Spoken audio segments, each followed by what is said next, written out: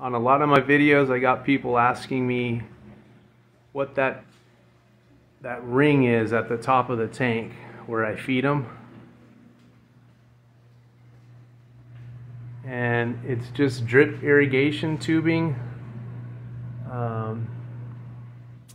that I use to keep the food, the pellets that float, from getting sucked up into the overflow towers. You can see there's one of my little fake plants, a piece of it broke off, and without this ring, any of the pellets that float get sucked right down into one of the 3 overflow towers.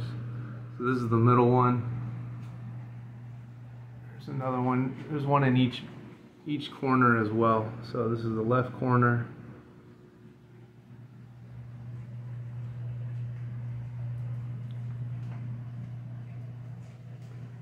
And then the right overflow.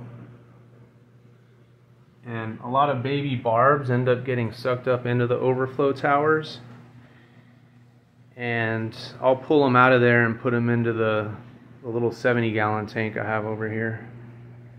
It's a cube. I think it's 25 by 25 by 28, something like that. So not exactly a cube, but close enough. But yeah, I've never had a barb, one of the babies, survive in the big tank. They always end up getting eaten. So unless they get sucked into the filter, they end up being somebody's lunch.